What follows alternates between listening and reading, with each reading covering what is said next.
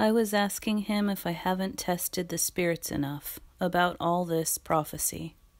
It is good for us to always be checking with the Lord.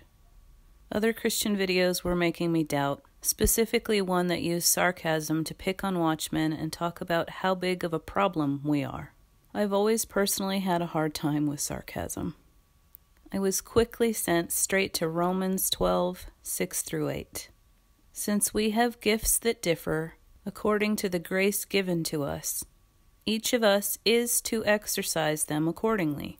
If prophecy, according to the proportion of his faith, if service, in his serving, or he who teaches, in his teaching, or he who exhorts, in his exhortation, he who gives with liberality, he who leads with diligence, he who shows mercy with cheerfulness. And Ephesians 4:11. And he gave some as apostles, and some as prophets, and some as evangelists, and some as pastors and teachers. It was so kind and loving of him to comfort me in this way. I know the last real title of prophet was to John the Baptist, and now we have these gifts from the Lord. It has nothing to do with us. It all points to him, and his word is always what we check things against. Always. I was asking him to be clear with me, and he sent me to Joshua 4:19. Now the people came up from the Jordan on the 10th of the first month. He is still sending me to a message of going up. The Jordan River, since Bible times, has had powerful symbolic meaning. It is a boundary and a crossing point, a metaphor for spiritual rebirth and salvation.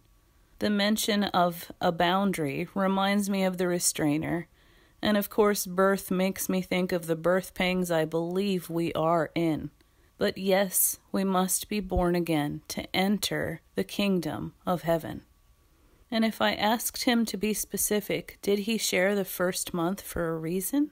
I don't know, but he also sent me to 1 Chronicles 12:15. These are the ones who crossed the Jordan in the first month, when it was overflowing all its banks, and they put to flight all those in the valleys, both to the east and to the west. Wow, there it is again. And I had a few previous videos mention the first month as well. Are we going to put to flight soon, Lord?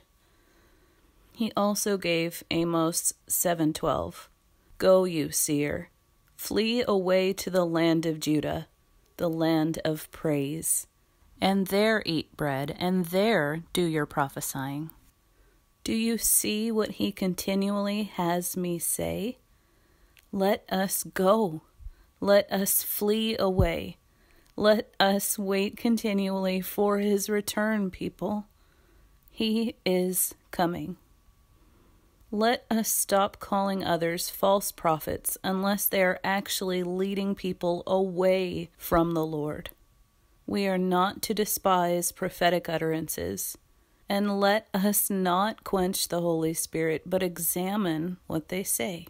Have kind conversations with them, and try to have understanding for one another. For no prophecy was ever produced by the will of man, but men spoke from God as they were carried along by the Holy Spirit. Maybe God is trying to use some of his people with this gift to warn others. Let us stop quarreling. Love each other. Yes, that love includes accountability, but don't just judge before you even bother to listen. P.S.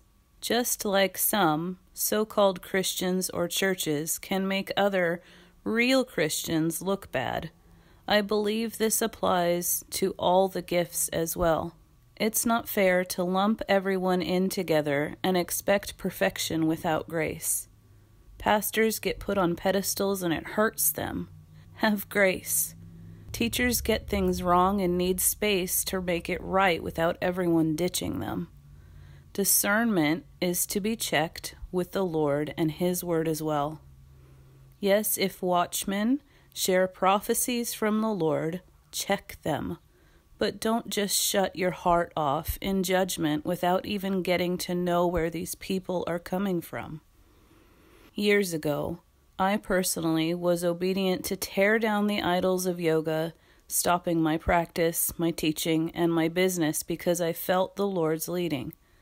Then He called me to fast and pray.